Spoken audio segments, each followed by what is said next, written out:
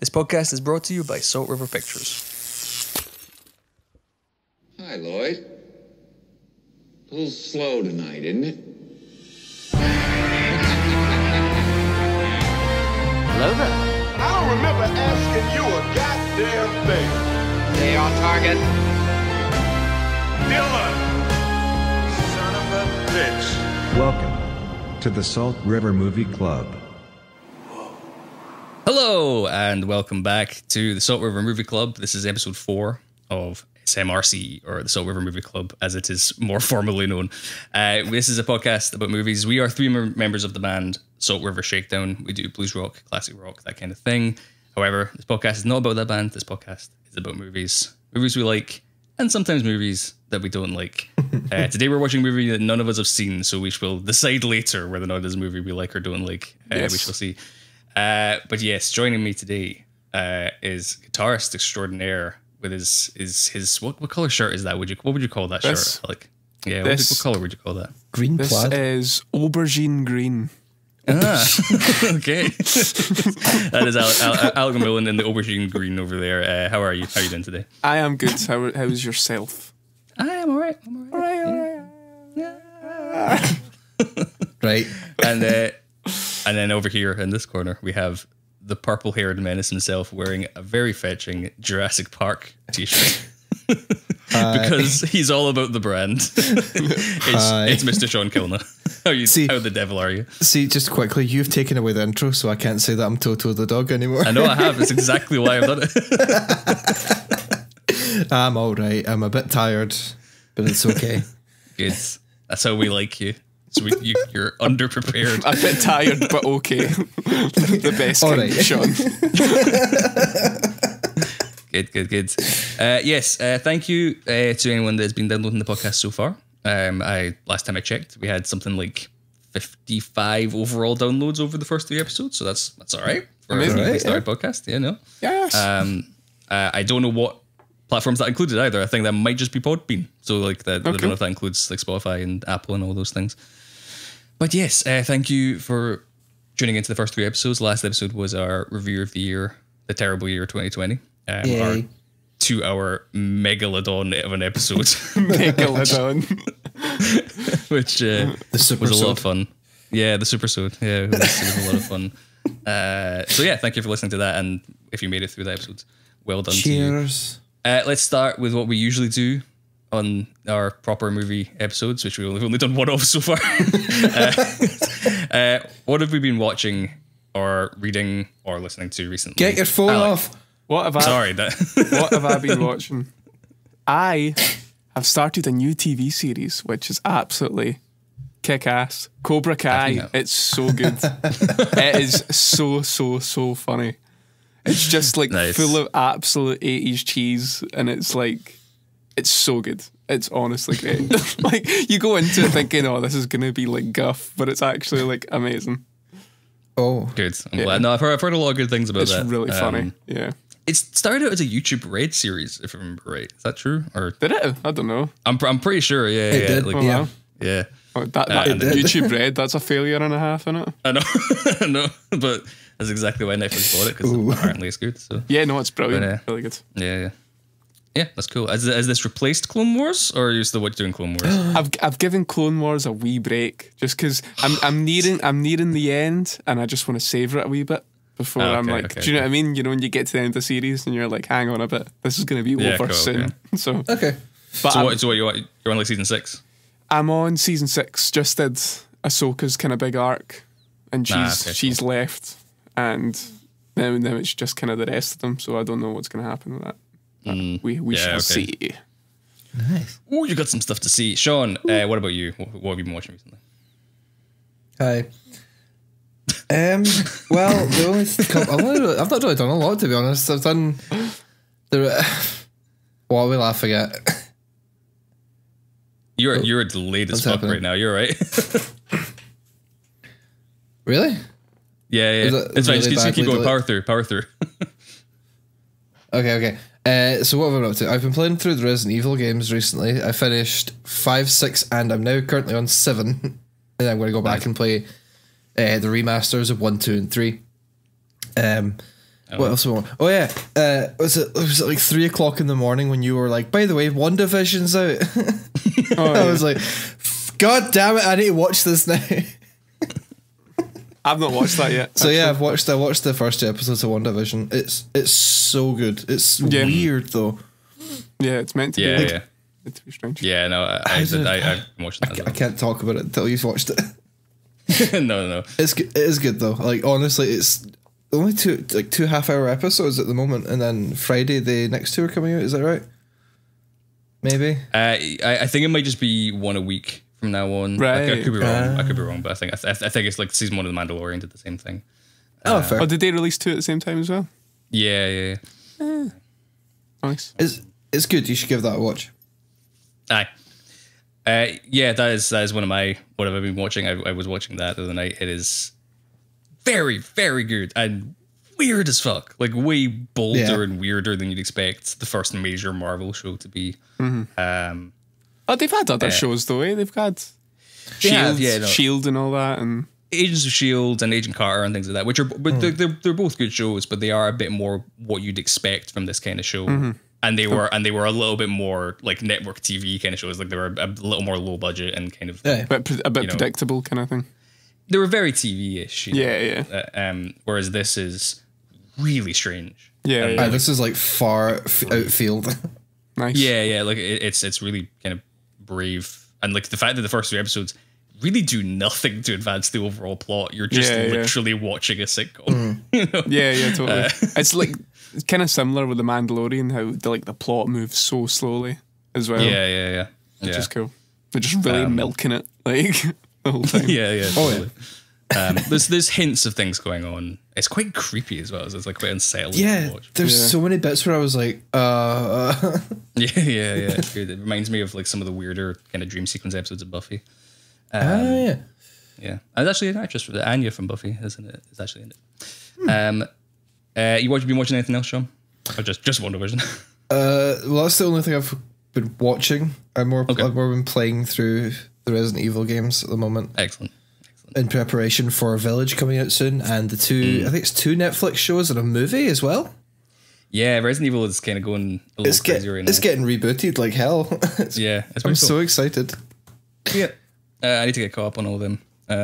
There's 2 canonical musicals, everyone.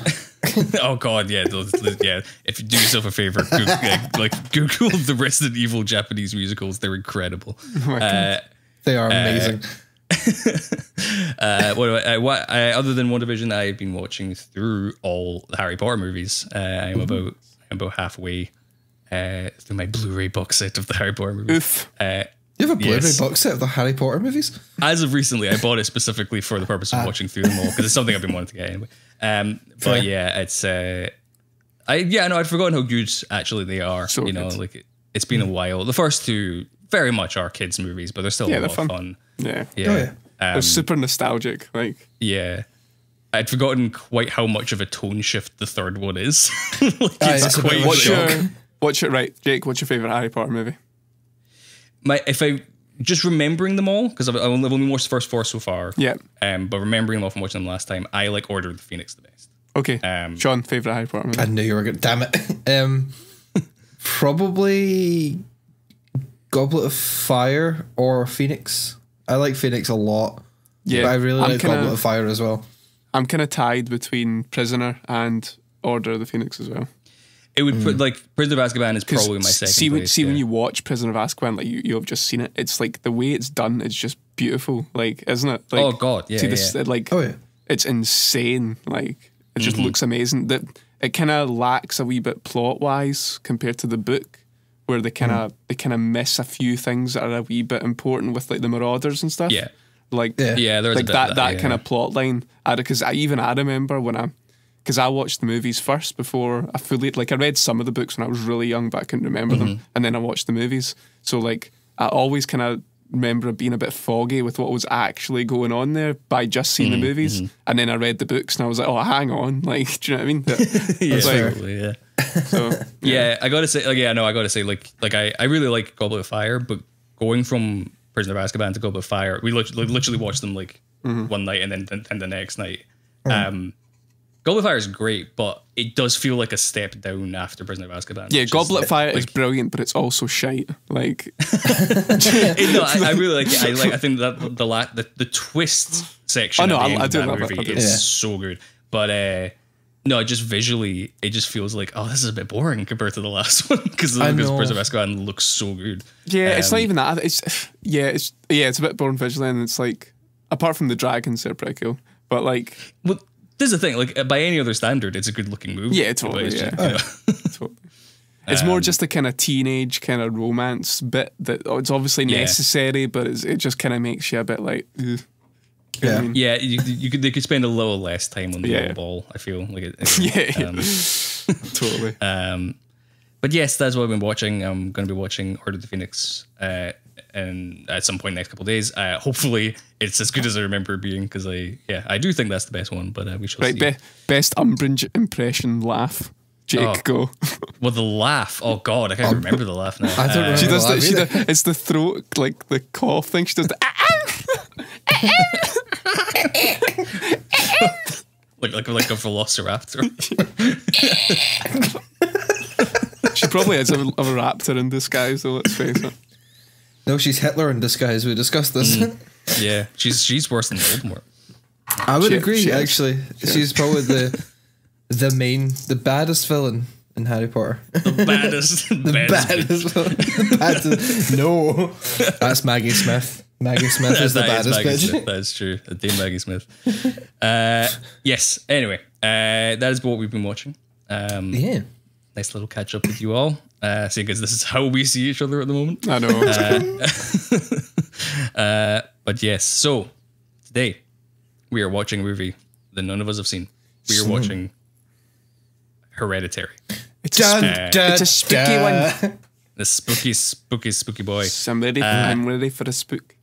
Yes, we've heard a lot of good things about this movie. I've never seen this movie. It's directed by Ari Aster, who also directed Midsommar, which came out last year, which I have seen. I have mixed feelings on Midsommar. It's technically extremely well made, good performances, all that. But it does that horror movie thing of nobody is likable for some reason. And I always find that quite frustrating because I'm just like, why do I care when they start dying? And then, also it has basically no plot at all. But that's another issue. Maybe they're just trying to make you root for the villain. Maybe. Let's make these characters that just people hate, so when they die, it's like, yeah, finally. Yeah, exactly. Yeah, that's possible. But yeah, no, we were watching this today. Yes. I remember seeing the trailers a lot for this. It's directed by Ari Aster, also written by Ari Aster, stars Tony Collette, Gabriel Byrne, I like him, Alex Wolff, Millie Shapiro, Christy Summerhays, score by Colin Stetson, which like, when I was researching this the other day, was actually quite hard to find for some reason. Like, I don't know why, but I think it's quite an unusual score. I guess we'll see later on, but we shall see. But yeah, that is what we're watching today. If you are unaware, this podcast is a movie club. You are encouraged to watch along. You were meant to watch it before the episode started, but if you have not seen Hereditary, pause it and go. If you care about spoilers. To be fair, like, the episode started and we haven't watched it yet, so I think it's okay. Well, we're about to. It's fine. No, if you want to join us, you can pause the episode right now. Go watch Hereditary. It is available on Netflix, assuming it hasn't vanished since the last time we checked. Don't do this. Which is likely because it's Netflix and we're talking about it. But yes, it should be available on Netflix. So if you haven't seen it, go watch Hereditary. And then after this, come and let us know what you think of it. But right now, we're about to have a spooky time. About to embark. Yes, we are indeed. Cool. Hereditary. Shall we? Let's do it. Let's do it. See you in a bit. It's heartening to see so many strange new faces here today. I know my mom would be very touched and probably a little suspicious. My mother was a very secretive and private woman. It's Grandma. You know you were her favorite, right? Even when you were a little baby, she wouldn't let me feed you because she needed to feed you. She was a very difficult woman, which maybe explains me. I recognize you from your mother. What? Sometimes I swear I can feel them in the room.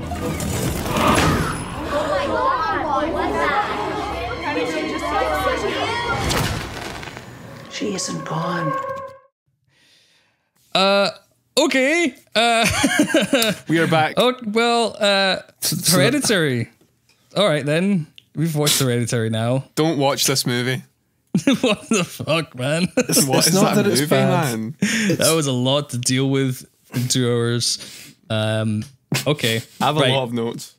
Okay, well, first things first. We've just watched Hereditary. Welcome back. You probably just heard a clip of the trailer. Yes, many spoilers. We're going full spoilers. That's what this podcast is. From now on, just watch it if you haven't. Yes. Pause right this very second. Yes, that is your warning over. We now begin. First of all, just what do we think? Like, you don't have to give like a rating or anything, but like, what do I really liked it. I really liked it. Yeah. As a horror movie, I really liked it. As an experience, it was fucking horrible. Cool, Sean. As a horror fan, it's very, very good. Yeah, it does keep you tense for most of it, or for when it wants to build, it does it really well. When it goes for the tense parts, it really hits you. Yeah. Oh yeah. Jacob, I am the same. I really like this movie. It's a little hard to process this quickly, but that is the point of this podcast, so that's fine. Right off the bat, it is a lot better than Midsommar. Than the movie he made after. We should watch that at some point. We should watch it at some point. One thing I will say though is this has actually made me like Midsommar less, because I hadn't realized they're very similar films in a lot of ways. Right. Ooh. So this is almost like him doing that but better kind of thing. Well, yeah, like it's very similar thematically. They're both kind of about how religions and cults can use people's grief to like manipulate them, and there's a lot of very similar themes and very similar moments as well. But this was much better, I think. No, the Midsummer's bad. It's a bit weird. So it was quite a strange experience seeing it in that way around. But yeah. Wow. So yeah. Yes. So I have a lot of notes right from the start. Great cinematography. Yeah. Amazing. Should we have a wee roundup of the plot? We should have a wee roundup of the plot. Thank you, Alec. Wee synopsis. Okay. Without giving, well, no, I mean we're doing spoilers. Spoiler. If you are someone that doesn't care about spoilers and listening to this anyway, here is what the story is. Toni Collette plays Annie, I think she was called, she is a mum. At the right at the start of the movie, her mum has died, and we see that funeral play out, and she's an artist. She seems to be making little mini sculptures, like things like sort of dollhouse themed things. She makes like commissioned. Like an architect almost. Dollhouse. It doesn't even look like dollhouses. It's more like almost like professional, like mini models. Oh yeah, architect dioramas. Maybe diagram models. You know what I mean? They're definitely not like toys. They're like totally. Yeah, like done with the theme of like a doll's house, but like it's very precise and accurate looking. Yeah, totally. And she's clearly successful. She's got like an installation, a gallery kind of going ahead, and things like that. And then there's her family. Like the dad is kind of this kind of repressed guy. I don't know. He's quite an odd character. He's quite quiet and kind of keeps to himself mostly. There's clearly some tension going on in the family. The son, Peter, seems a little distant from them, and the daughter, Charlie, clearly has some kind of issues going on. Yeah. And they mention that like when they're at the funeral, like kind of at the start of the movie, they kind of go over how they like don't really get on with her gran, and that she was very secretive their whole life, and she got on with the younger daughter Charlie, but not with anyone else, kind of thing. Yeah, exactly. Or she really wanted to have control over the kids. Yeah, but she wouldn't. Yeah, no. She wouldn't let him. The mum says she wouldn't let her have Peter, but she let her have Charlie, which is interesting as well. Yeah, there's definitely some implications of like the Gran being very manipulative, and, like a little too close with Charlie, and it's it seems like they've had her cult had the overall goal from a very early stage of those children being born. Yeah, definitely. Yeah, and there's even a mention of the Gran wanted Charlie to be a boy, and things like that, which comes into play later on. The mum was like, "I used to be a tomboy. It's okay to." Yeah. And then as the movie goes on, since seeing as we're doing spoilers, through a series of events, quite a convoluted series of events, but it does happen. Charlie is killed in a car accident. Decapitated. Decapitated, yes. And that just sends Toni Collette's character into a spiral, and the movie goes from there, and it starts to get into she's approached by someone who's doing seances, and Big Brenda.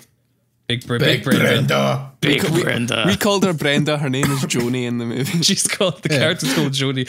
We know that specifically because she has a doormat that says Joni on it. Yeah. So she's basically lured in by Joni, that's kind of trying to console her and all that, but it turns out that she's a snake, and she's actually one of her granny's pals, and she's part of the cult, and she realizes that with the doormat and stuff.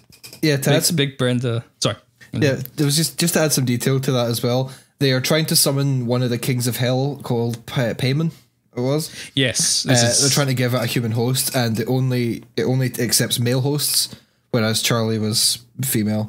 And they go through the whole arduous process of selecting Peter, the other kid that the Gran didn't like. But the thing is though, it's Charlie though. You know what I mean? Charlie was so Payman, it's like Charlie is Payman. Yeah. But she needs a human. She needs a male body. Yeah. So Charlie is Payman. It's only explained very briefly right at the end of the film, but I think essentially what's going on is the Gran decided that Charlie should be the host for Payman. But the host needs to be a male, and which is why she wanted Charlie to be a boy, and then later on, after Charlie dies, they see an opportunity to kind of insert Charlie into Peter and then kind of make him into this Payman thing. And it's. So do you think very weird? So you think they already did a thing where they made Payman into Charlie? No, I think so. So right, very early in the film, there's a kind of recurring thing about the light that kind of moves across the room and kind of focuses on a point, and Charlie sees that and kind of goes over to it, and every time that happens, someone kind of gets possessed or something. And that's the first time it happens in the movie, and Charlie sees it and goes over to it. I think from that point, in some way, Payman is in her. Then when she dies, that's when the cult sees opportunity to go, like, okay, we'll take that spirit with the two of them in there and put it into Peter, so that he has a male body. This is on one viewing. I could be getting parts of that wrong, but we literally about 5 minutes ago finished the movie. Yeah, totally. It's not been long. But yes. Most of the rest of the movie is just about the family kind of spiraling. Really interesting, kind of like it's definitely a movie of two halves, because the first, like, it's kind of not much of a horror movie really for the first hour. Yeah, like there is a brief look. You see the Gran as a ghost at one point, and there's kind of horrific imagery, but there's not a lot of actual sort of. It's horror a lot stuff of happening. It's not a horror movie that gives you like a lot like jump scares throughout it. It's more just like tension building and it's a kind slow disturbing images kind of thing. There's a long period of tension building with very little kind of supernatural stuff happening, and then second half when Big Brenda approaches Toni Collette about the seance stuff, that's when things really start to kick off. Yeah, and it's interesting because you think this is a movie just about this mum losing her daughter, and I kind of assumed that that's the direction it was going to go, was like, you know, just like she tries to bring the daughter back, and that's kind of what the plot is. It becomes a very different thing by the end. Yeah, totally. It kind of took me by like off guard. I was like, all right, so now 0 to 100. I didn't realise like, that the Peter character was going to have so much importance to the end of it. Do you know what I mean? Yeah. I thought he might just be like one that would just, well, he'll be knocked off any minute. Do you know what I mean? Yeah, it's clever because like he does seem like just a supporting character. For he seems a bit expendable. Yeah, but then when you think about it, the movie opens with him. The opening shot is him in bed. You know. Yeah, so no, totally. But it makes you feel that he's gonna Charlie's gonna do something to him because it kind of, you know what I mean? It kind of shows that she's kind of eyeing up the knives and she's beheading the pigeons and she's. Totally. Do you know what I mean? It kind of hints to Charlie being sort of like, right. The way that I would describe it is it kind of starts off like you think it's going to be Charlie who's just going to murder people because reasons.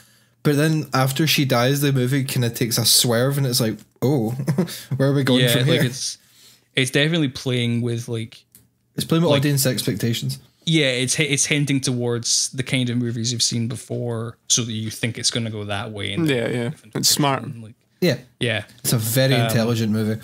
Yeah, it's it's fucking hell. It's not a cheery one. I mean, horror movies rarely are cheery, but even then though, a lot of horror movies still have some lightheartedness to it.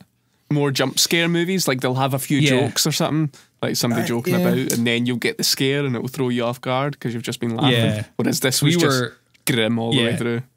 We were nervously adding our own laughs. Initially, when you think Brenda's, we started referring to her as Brenda, and then Frenda when she's being nice. And then whenever I saw a piano in the corner, I was like, "Oh come on, Peter, he's a wee fair bar blues." And we got particular enjoyment out of Gabriel Byrne, the fact that he's very much just the audience surrogate character. Yeah. And just, every so often he'd just be like, "What the fuck is going on?" Jesus fuck. I think we should go through.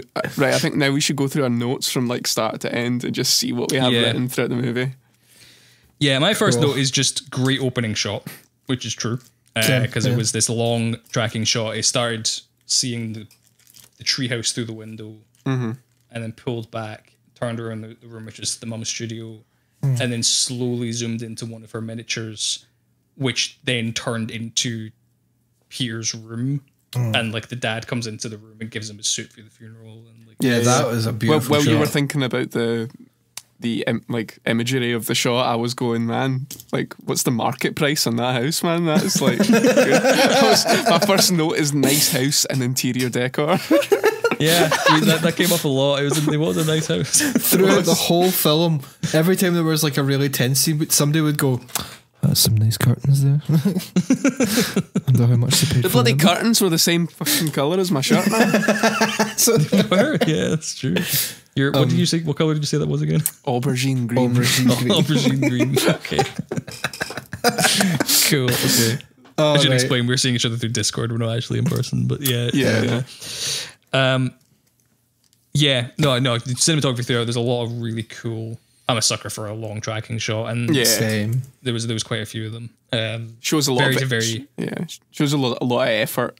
You know what I mean? Yeah, totally. It's a lot of very slow moving and kind of deliberately going around corners really slowly, so that you're like focusing on it. Yeah, loads of like planned out acting as well. Do you know what I mean? Yeah, like actors have got to do an actual like long scene, more like theatre or something. Yeah, totally. Yeah. What notes have you guys got? After that, I've got quite a crafty wee family. Crafty wee family. Yeah, they are. Yeah, that's true. They've got a wee art studio. Do you know what I mean? Yeah. What have you got, Sean? What have you got, Sean? Most of mine were very basic, but like I wrote nice acting. Nice acting. Good job. I genuinely thought the acting in this film was incredible, especially the reactions in particular to seeing like, which isn't horror usual. aspects. Like, I think there's definitely more bad acting in horror movies than good acting. Like in general. The problem is that because you can do horror for so low budget, can't you? That's the thing. There's a lot of bad horror movies. I think that's more the problem. But it's also a genre that allows for really great acting. Yeah, it's always overlooked when it comes to award season. And actually, one of my notes later on was just Toni Collette was robbed because by fucking hell, she was good in this. Like, was she nominated for anything for this? I don't know if she was nominated, but she definitely didn't win anything. And like once again, it's just like another great. All these award shows don't mean anything though. Like no, the audience, all that matters the audience likes. I think that's I'm not someone that particularly holds any stock in that stuff, but you know, it would be nice if occasionally they were recognized. I know, totally, yeah. But yeah. It didn't win any awards. Well, it won 2, but not for like Oscars and stuff. So after their funeral and all that, they were talking about how the granny's a bit not nice, and then right before a pivotal scene when you see the granny as a ghost, right before it, I put down granny's a bit of a mare. We all had a good giggle of that. and then she popped up, and I was like, I was right. Yeah, he's like, damn. Yeah, I I had one note on the funeral. just what was that guy so cheery about? The smiley boy at the start. The guy kind of smiling in the background. But to be fair, that did come back into play later on. Yeah, he's one of the cult guys. Yeah, but it was quite like out of context. It was just at a funeral. This guy gives this big cheesy grin, and he was pure lathered up later on, wasn't he? He was pure like he was. He was shiny, man. Yeah. He was very, very cheerful. Yep. What was that? There was a point where she picked up a book called Notes on Spiritualism, and it was just like, oh, okay, we're at this point already. This was like 10 minutes in. And then the next thing I've got is after Charlie beheaded the pigeon, I just wrote, why? Why? Turns out like so much foreshadowing with that though. Like, yeah, absolutely, yeah. Yeah, I've got 2 notes in a row, which are why and then what the fuck, which is when Charlie was beheaded. Yeah. Yeah. Yeah. Quick note on the music, by the way. Yes. With the composer Colin Stetson. First of all, amazing music. Brilliant score. Very unconventional as well. Very unconventional. Yeah. Had a good mix of like electronic synths and like normal orchestration stuff. There was this really cool recurring thing that kind of set us all on edge. Always this kind of this bassy. That was like this wobbly sound. Yeah, it seemed to always be linked to Charlie in particular, or maybe payment. Now that we know the context. Yeah, totally. But yeah, no, I really like that. And then later on there was these weird, when it kind of got down to the more culty stuff, there was these weird kind of ethereal, heavenly kind of sounds going on. Yeah. One note I did have on the music actually was the very ending. The music was oddly cheery, but also like really that's the bit I mean. Melancholy. Yeah, because it was like with from the bells and stuff. It came from like their perspective. It's like they've accomplished what they set out to do. They're like, yes. Yeah, absolutely. It was the bells that I was like, oh, that's creepy. Yeah. It was quite unsettling just with all this going on. The words on the wall we noticed quite early on. Which one of them we thought was Satany? Satany. It's a bit Satany that. Yeah. So what did that mean? What was that one that I said? I think there was. So I've got some of them written down. There was Satany, Lift Touch, and Pandemonium.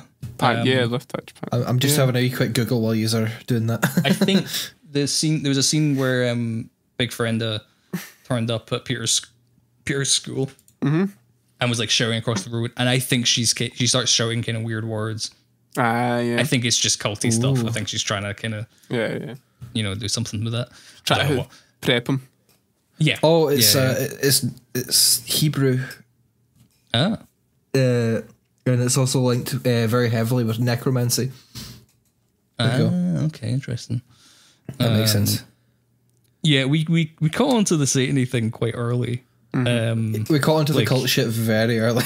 Yeah, like it wasn't really specifically Satan in the end, but there was definitely some King Payman, some satanic shit going down. So what is he? One of the 5? What was the he? 8 kings of hell. It was like the 8 kings of hell. Yeah, right. King Payman. He is also a real deity. Like, it's not made up for the film, and people actually do worship him in that kind of culty way as well. Nice. That was on one of the lists I was looking at. I'm still trying to figure this out though. Like, so Charlie is Charlie him resurrected? I don't think it's quite as literal as that. No, I think Charlie is normal, but just like the Gran kind of sees her as the perfect kind of vessel, but she's female, you know, and the guy needs to be male. Yeah. And yeah, no, like it's I'm just trying to think vague, if he was in her before and then, do you know what I mean? Like, because I don't think. I think he's there. So I think when she kills the bird, I think that's him. Right. Okay. Yeah. My theory is that she was born as King Payman in the wrong body. If that makes sense. Yeah, that's what I was thinking. But and that's why she's a bit strange, and that's why she's a bit strange in the film. Yeah. I think there's maybe a bit of that, but he's not quite. But then there. Yeah. that's why the Gran would. That's why the Gran would be so like involved with her, taking care of her and stuff. Yeah, totally. Yeah, definitely. Creepy shit. Yeah. I've got here. Dad looks like knockoff Michael Douglas. I mean, you're not wrong, I guess. Yeah, I mean, to some extent, I feel bad for Gabriel Byrne because I loved him as well. I mean, I know he was great. I know, but he just kind of, you just get those actors that you could like. Yeah, it did occur to me at one point as well. Like we were kind of like we spent a lot of the movie kind of like, is she Satan? Is he Satan? What's going on here? like everybody was Satan by the end of it. And then there was a point where we were like, is Gabriel Byrne Satan? And then it kind of occurred to me like, oh my god, he played Satan in End of Days. It's the same character. Like, it's just back. This is End of Days 2. I was glad. Sorry, what was you saying, John? I was just going to say, once we started making that accusation, he started acting weird. I just wanted to point that out. Yeah. I know, just in our perspective, we were like, hang on a minute. I was like, because there was accusation. He kept on, throughout the movie, he kept on getting emails and phone calls that the Gran's grave was being like desecrated. Yeah. And then when the body turned up in the attic, we were like, oh well, we haven't seen anyone else put it there. And the mum was going to those meetings, so we were like, it must be him. So who was that did that then? I think basically Brenda, actually. I think it was Big Brenda. Or maybe Toni Collette sleepwalking. Maybe it's Big Brenda. She's a bastard. Big Brenda, yeah. So I'm glad they didn't do it. I'm glad he was like an innocent character throughout. Do you know what I mean? Yeah. Which is a bit of a shame, to be honest. I know. He was the most likable character, definitely. So So I'm trying to work out how he ended up linked to the book when she burned the book. Because it was linked to her. I was wondering that. I might be able to answer that. Go for it. So when she originally burned the book, you noticed it was just her arm. I think it was Payman protecting that link by like setting her arm on fire, and then as soon as she took it out and she started stamping on it, noticed that the fire didn't go away at the same time as the book. It kind of faded away. So I think when she tried to burn the book again to make it all seem like it was going to happen, King Payman killed Gabriel's character. That's kind of where I was going. Yeah. So you think it's like, it's not literally she's on fire because the book's on fire. She's on fire because Payman's trying to protect it. Yeah, she's put the book on fire, so Payman has put her on fire. So I think so when she throws the book in the fire towards the end, as a punishment, he kills the dad, basically. Yes. Which is why, she's not prepared for that at all. She doesn't. They're not actually linked. It's just him fucking with her. Yeah, and then it's Payman protecting himself. It's exactly at that moment as well when he fully kind of possesses her. What else have I got here? I wrote down Dave Grohl's Satan at one point. I mentioned it was a quiet moment, and I mentioned how funny we were talking about Satan and stuff, and I was like, how funny would it be if Dave Grohl just came in and was like, I'm the devil, I can do what I want. Just Jack Black in the background, like, fuck.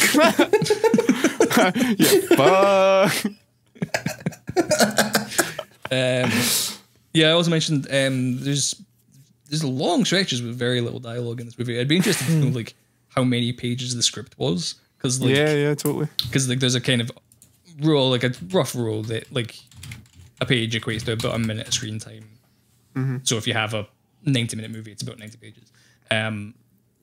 But I feel like that'd be skewed in this case because there's definitely long stretches of just it was a lot of and I liked what they did with the music as well, where they like even when there was dialogue like in the classroom, you heard it from the person's perspective of it being really muffled, and you just heard the tension of the music, and the dialogue was like really skewed and weird.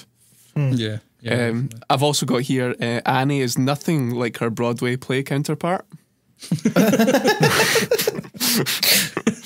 I was misled. I would like my money back, sir. Money back, please. This is not what I came here to see. just while you were talking about the script length, I looked online to see if I could find it, and I have found the entire script. Oh, nice. Okay. Well, it is 119 pages. Okay. Okay. Well, that's not far off what you said. Movie, That's not far off. It was about a 2-hour movie. So yeah. But I've got all the interesting trivia, by the way. What else you got written down, Jake? Well, I wrote down anti-drug ad at one point because it definitely at one point it was totally was. Don't smoke. It seemed like don't smoke weed. Yeah. So we also agree with that message. So when Charlie had the allergic reaction, quote unquote, to the weed cake. It wasn't weed cake. We're assuming that's. We're assuming it's a weed cake. I think it is a weed cake, though, isn't it? It might have been. There were So and then Peter later on also has an allergic reaction when his throat swells up. So is that what is that? Is that payment? Well, so this is one thing I'm wondering is that like, was it an allergic reaction or what? Like, did she? She's a kid. She wasn't expecting it to be a weed cake. She's getting stoned and she has a panic attack where she can't breathe. That's a good point, actually. And she thinks that's what's happening to her. Yeah, because there's definitely a thing of they both have bad anxiety. Yeah, Peter and Charlie. And that's what I think happened. That might not be true, but no. And in terms of when it happens to Peter later, I think that in that case it's happening to him. Like you know the payment stuff is coming through. That could be totally wrong. Yeah, I even think that maybe it's not payment at all, and it might just be because Peter saw what happened to Charlie, and because of what happened to her, and he's getting anxious about it, and then he's almost got like a kind of PTSD symptoms where he's kind of feeling the same symptoms as her. Yeah, no, absolutely could be. Yeah. There's a lot of stuff in this that's deliberately open to like it could be this or it could be this. Yeah. I see that more likely than it just being payment all the time. Do you know what I mean? Yeah. They're all payment at it again. Fucking payment. Well, he is the mischief guy, isn't he? I read that. That's true. He was the god of mischief. That's true. Yeah. Almost like Loki. A wee bit. Yeah, there's definitely a bit of Loki thing going on, but this hell version. Yeah. Yes. What else have we got? Toni Collette was robbed. A lot of long cracking shots. Talked about that already. Yeah. I've got Granny's having a BBQ. It's one of the first few kind of flashes to when you see the Gran. She was like in the kind of garden, Yeah. And Charlie sees her, Lee. and there's just like fire all around her, and I was just taking the piss, saying it looks like she's baking some chipolatas. Come on, everyone, what doing? Granny's having a party. Yeah, that's an interesting thing I forgot about actually. Like, I wonder if that's meant to be something Charlie saw her doing when she was younger. Like, maybe her just doing culty stuff. You know? Yeah. That could be a shout. Yeah. There's a lot of interesting parts in this film. Yeah. Would be a shout. Two of my notes in a row are in capitals. Frenda is Satan, and then the next one is, oh wait, Frenda might actually be Satan. Yeah. She kind of is. She kind of makes the plot. She makes the plot happen. No, she does. Yeah, like at least thematically, she is Satan. Yeah, I've got the plot a wee bit. I've got Joan has some nice plants. She does. Does yeah? See, for these cult dudes, man, they've got some nice wee crafty houses. Do you know what I mean? Got some proper wee nice plants and wee nice, you know what I mean? Nice tables. For psychopaths, they're very well decorated. Yeah, a lot of money. A lot of money in cults. Yeah, we're in the wrong industry. Actually, start a cult. Guys, let's start a cult. Join the SRMC cult. SMRC. No, wait, no, you are right. Fuck. Oh. Yeah, fuck there, son. Damn it. One thing I've got written down, actually, it was absolutely hilarious listening to Sean's reactions, because he was very vocal. Like every time there's like a long tracking shot, you're like, I don't like this. I don't like this. And it'd be like a wee scary bit, and Sean would be like, oh.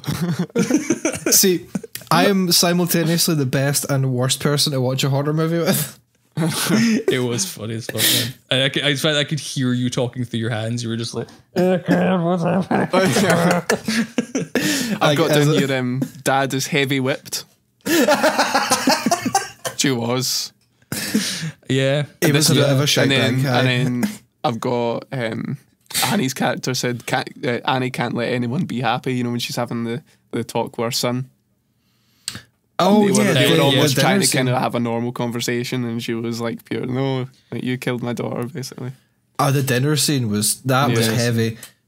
There's a lot of heavy scenes, actually. I've not seen the scene before, but I've seen that scene mentioned as like, here is Toni Collette's Oscars. Like, she should have won an Oscar for that. She was snubbed. One of the scenes that got me as well was the first kind of scene that freaked me out was, for some weird reason, is the one where she's like sleepwalking and she's like having an argument with Peter. And then it already mentioned like before in the movie about the paint stripper incident. Yeah. And they were just like having a shouting match, and there was like a weird edit, and then it was just like they were all both shouting at each other, covered in like soaking wet, covered in paint stripper. And it was just like a pure weird. That was you just didn't expect it. Do you know what I mean? That was good. It was cool. Yeah, it's cool edit and stuff, definitely. Yeah, whoever edited that movie is a genius. Like, it was really well done. Yeah, props. Yeah, definitely. All the transitions and everything, like. Yeah, it's very good. That's the sort of thing that Midsommar was very good for as well. Like, I can't fault Midsommar technically. It's just the story wise. It bugged me a little bit, but maybe I'll like it more in a second year. I did like it, but you know. So yes. What else have I got? One of my notes is just Gabriel Byrne. Yeah, I've got down here. Charlie's drawings are shit. Family art skills are not hereditary.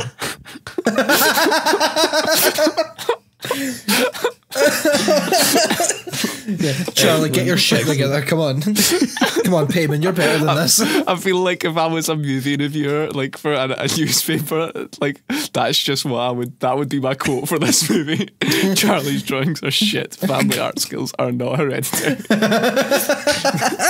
You just didn't get the movie at all. No. What's all this about Satanism and that? But Charlie's drawings are bish. Go to art school, you prick.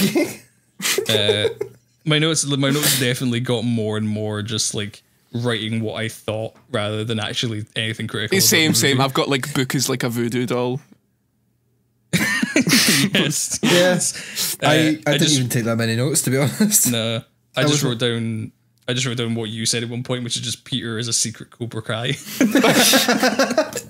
I was just when it kind of started to ramp up to the end of the movie, and he was kind of getting chased about. I was just waiting for him to just whip out some full on karate. Do you know what I mean? Just like Annie was like kind of snaking up in the top corner, and I was waiting for her to pounce down on him just to beef her in the uppercut her in the jaw. Yeah, there was some great foreshadowing a few points. Like there was a point where the dad and Peter came in. I can't remember the dad's character's name. Mr. Whippy. What was his name? Whippy. Okay, he's Gabriel Byrne. I'll Google it quick. It's because throughout the whole movie you've been referring to him as Gabriel Byrne. And I don't think they ever say his name once in the movie. I think they just call him Dad. I don't remember it. They just call him Dad, I think. Steve. His name was Steve. You could tell that they wrote this whole movie right without giving him a name, and then they were just like, "Fuck, what do we call this fucking guy?" Steve. Fuck it. Steve Dalu. There's a great moment actually, which it kind of hit me later on. Like he come into the house, and he's like, "What's that smell? What's that smell?" He's kind of talking about that, and he goes up to see the mum, and she's kind of destroyed her art studio. So he gets distracted and stops talking about it. of course, later on you go, oh, that's the body. That's there's the Grand's body in the attic upstairs, and he's smelling that decomposing. Yeah, and that's where all the bugs are coming from the whole time and stuff. Yeah, exactly. Yeah. One thing I didn't quite get though. One point, Annie is in Big Frienda's house, and she finds something. She gets something on her finger. Like, what was that about? Yeah, that must be a hint to something, but I can't figure out what it was. Yeah, check it out, Sean. You be our research guy. I'm always the research guy. I've got my trivia shit. He's the Jamie of the Joe Rogan show. That's what Sean is. Who's Jamie? Jamie's the guy. So Jamie's the guy on the side of Joe Rogan. And whenever Joe Rogan needs something, he goes, "Jamie, pull that up," and then Jamie's like, on the computer. I don't. He's our Jamie. Joe Rogan. I've not done it in a while, to be fair. But yeah. Did you guys have the subtitles on? By the way, I did. Yeah. You did? No, I didn't. John, did you? I did. You did. Did you notice towards the end of the movie when Toni Collette was like sawing off her own head, and you heard it first? The subtitles just came up with flesh tearing and squelching. I was like, ooh. I was. Did you notice that I started laughing when she started, like, halfway through she started doing it? Yeah. Like, cause she was basically sawing her own head off, right? And she was doing it, and it was like, oh my god, this person's sawing. And then halfway through, she just started, like, it was just a speed ramp, and she just started doubling up the speed, and I started howling, just staring at this person cutting their own head off. It just took me off guard to just go like, and double time. I might have found something on the thing that she pulls out of the tea. Okay. Apparently it's a herb. According to the script of the film, it was a herb. And when she opens up the box of her mum's things, there's like similar herbs and oils in different containers. So it's kind of like a little tiny reference, maybe a red herring. Right. Okay. Yeah. No. That makes sense because they're like obviously the point, like, Joni has her name on her doormat, and the implication later on is the mum made that doormat. So okay, that's just another hint that they've spent a lot of time together. Okay, that's cool. I like that. So it could have been a potential red herring, but also it could have been a link to that. Yeah. Was she eating something there then? She was drinking tea, I think. Yeah. Right. Okay. So it was the same stuff that was Yeah. So that was the first moment then that she kind of realised, hang on, I've seen this technically before. Yeah. She recognised, and she definitely like looked at the doormat quite like. She was like, just like looking at it and then brushing it off, like, oh, people have doormats with their names on it, like that's not, you know what I mean? Yeah. There's definitely a lot of very clever moments like that where it hints at something, but then quickly distracts you with something else. It was very good at doing that. Yeah. The only last note I've got is when we were still thinking that the dad, like when we started thinking that the dad was a bad guy. And I thought maybe he putting the paint thinner on the wife. I thought maybe she's a good guy all along, and he was. I thought maybe it would cut to something where it was like, you know, because she couldn't remember doing the paint thinner thing. So I thought maybe he did it, and it's just like a ruse, and he was maybe part of the cult. But right, okay, that would have been that would have been interesting, but. Yeah, there was a point where we were genuinely like, "Oh shit, he's the guy. He's Satan." Yeah, totally. We fell right into it. Yeah, it's good, and there's some good use of the Mike Flanagan Hill House style, like having people standing in the background but just out of focus, and like. Yeah, you're so quick at spotting those. Oh, because I was searching for them the entire time. I was just like scanning the screen. Yeah. Mike Flanagan has fucked me up with horror movies for life. Yeah, I know. I'd be like, oh, is Granny around? And Jake's like, she's in the top left. And I'm like, oh. I know, like, that was so fast that you spotted that. I was like, how the fuck did you see that? Yeah. Oh, man. Yeah, me and Sean instantly put the brightness up on our computer. Like, well, maybe I'm watching this a little too dark. Oh, man. Yeah, definitely. Ask me, actually, I have notes. I don't have notes, I've got trivia. I do, actually. Yeah, give us some trivia. Yeah. The movie itself was shot in 32 days. That's quite short. The entirety. A month? Yeah, just over a month. the entirety of the house interior was built on a soundstage as well, which I thought was kind of cool. Not a real house. Okay, cool. Yeah, it looks real. I was like, it was a good set. Yeah. There was an interesting one about the composer Colin Stetson actually. Where is it? I've lost it now because I had to scroll up and down these. He used his own vocal for the score as well, like so the kind of deep throaty singing was all him. That was singing. Oh yeah, there was like throat singing right at the end. Yeah. The other one that I found that I thought was really cool, like Colin Stetson again, who is a saxophonist, has toured with Arcade Fire and Tom Waits. Nice. Nice. I thought that was a really cool thing. Yeah. Nice. Can you check if is he the same guy that did the soundtrack for Midsummer? Because yeah, I can check. I can hear similarities. It probably would be. Directors are kind of, they find their kind of one composer, don't they? And they just kind of stick with them a lot of the time. Especially they're seeing as they're very similar style movies as well. And yeah. Let's have a wee look.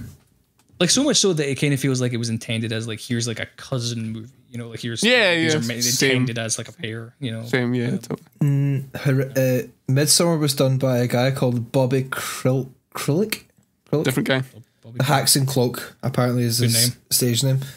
Good name. Bobby Krillick. Bobby Krillick. Hacks and Cloak is his stage name. Apparently he's a DJ of some form. Excellent.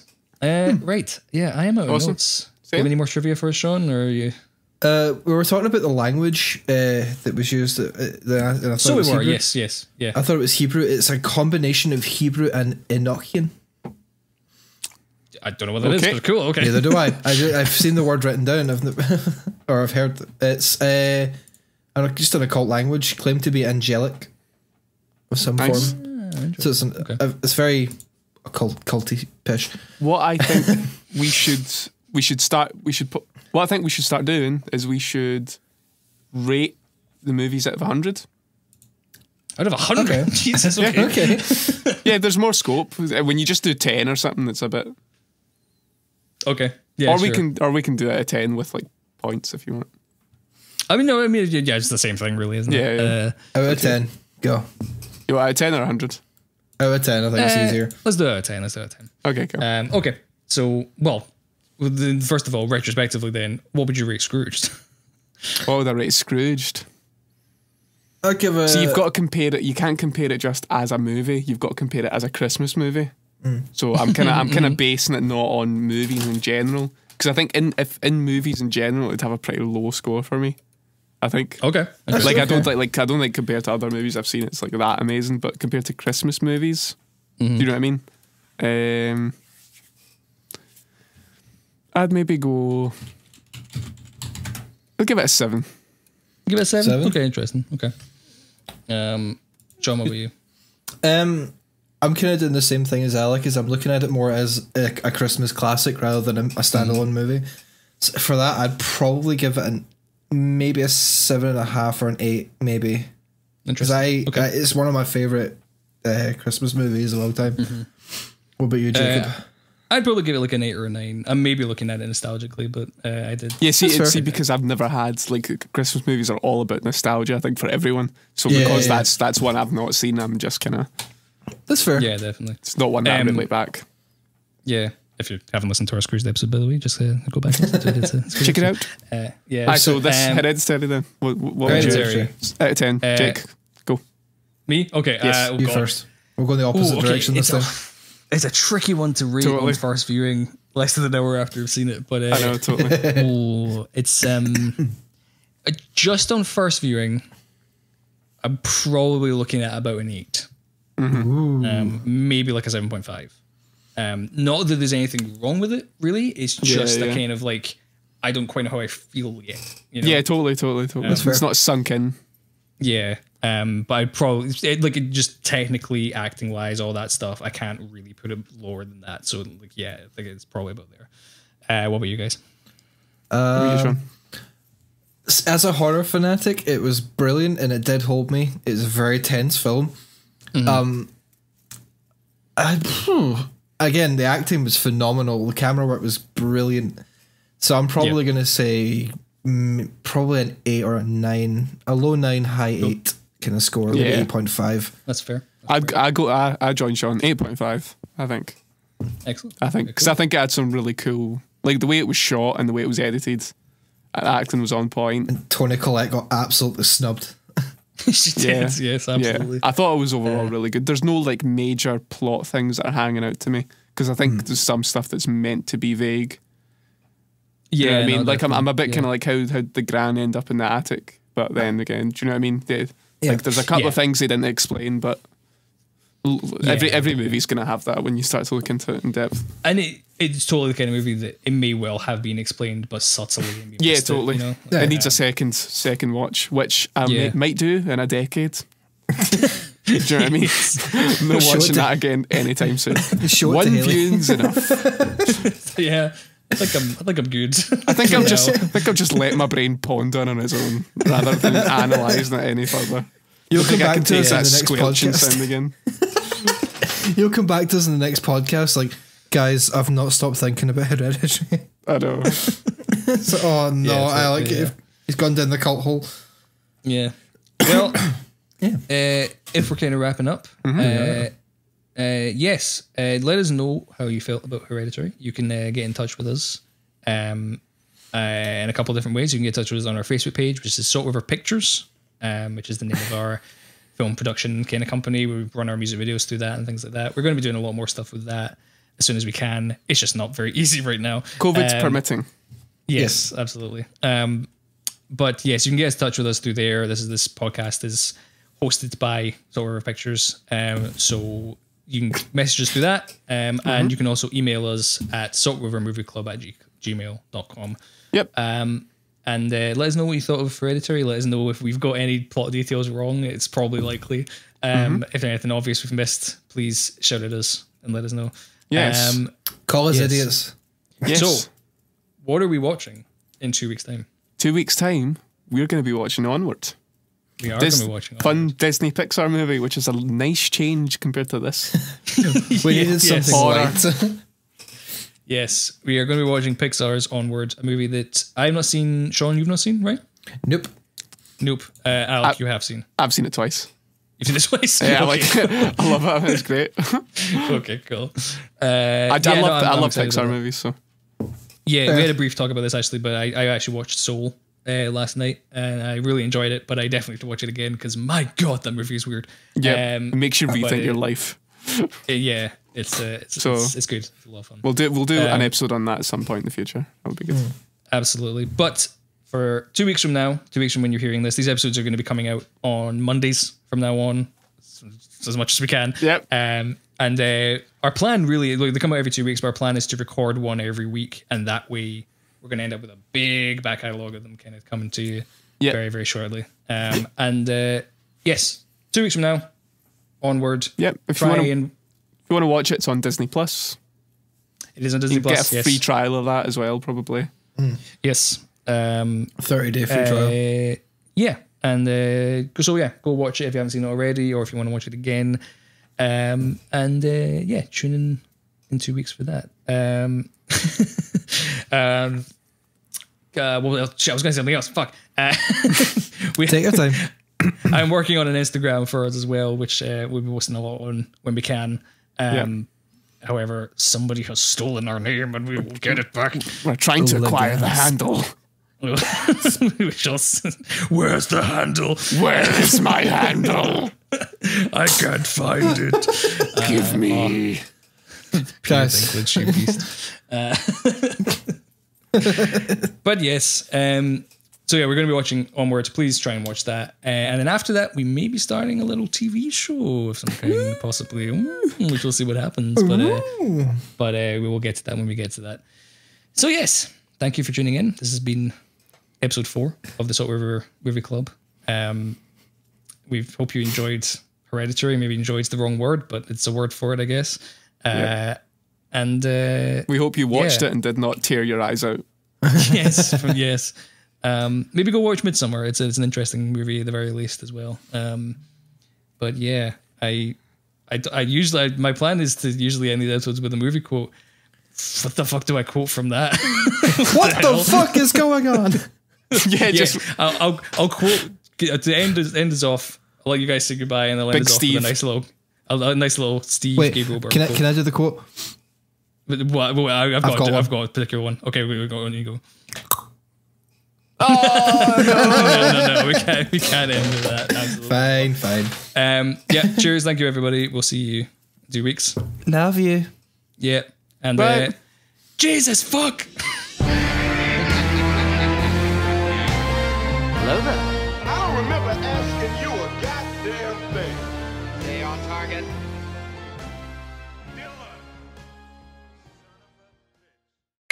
This podcast is brought to you by Salt River Pictures.